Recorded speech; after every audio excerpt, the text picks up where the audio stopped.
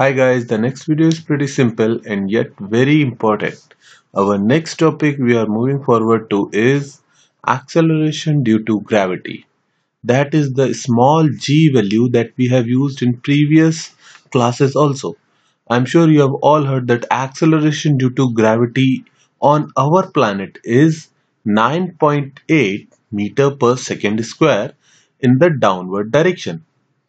So it means is suppose this is me standing on the surface of the earth, and this is a small mass m that I have released just from my hands. So we all know that this small mass m will fall into downward direction. So I am telling you that it falls into the downward direction because our planet applies a gravitational force on this mass. By Newton's law, we have already seen the formula of that force.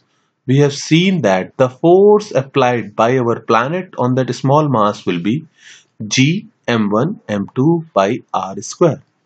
Here m1 will be the mass of the planet, m2 will be the mass of the object, and r square will be distance between the center of the planet and the small mass m. Now I am assuming that we are standing pretty close to the ground, which we actually do, because the radius of the earth is approximately 6400 kilometers. So a few meter of height above or below the surface should not matter at all. If this height is even less than 1 kilometer, the height should not make any difference in the force of the gravity. So the force of the gravity here will be g m1 m2 upon re square. So if this mass is experiencing this force on itself, it will definitely accelerate downwards. So I can put net force is equals to mass into acceleration. That's by second law of Newton. So by second law, we can write force is equals to mass into acceleration.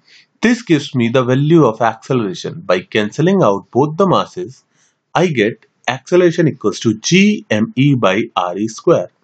If we put the value of g, which is 6.67 into 10 raised to power minus 11, and put the value of mass of the earth, which is approximately 5.9 into 10 raised to power 24, and also put the correct value of radius of earth, which is 6400 kilometers. Remember, I am putting every value in SI units.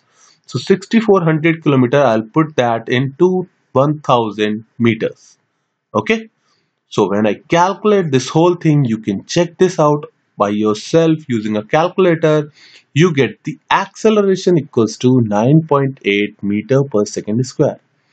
This acceleration, the acceleration caused by the gravitational force, is given a separate symbol small g. This is acceleration due to gravity near the surface of the earth, and its value is 9.8 meter per second square in the downward direction. Got it? Now here two other formulas that you might be using in this chapter is the value of g in terms of constant is small g equals to capital G me by re square. This is one, and the second is we can derive the second formula from the first one. If I remove this re from here and take it to the left hand side, I get small g into r equals to gme by re. These two substitutions will be used in other questions. For now, you need to know that the acceleration due to gravity 9.8 meter per second square comes from this formula. Moreover, you need to know that this value is only and only valid if we are either standing on the surface of the earth or we are no more than a few kilometers above it. Okay? So what happens if we go a few kilometers above the surface of the earth? In that case, the acceleration due to gravity will change. I'll explain that in my next video. Thank you for watching. Please like and subscribe the video.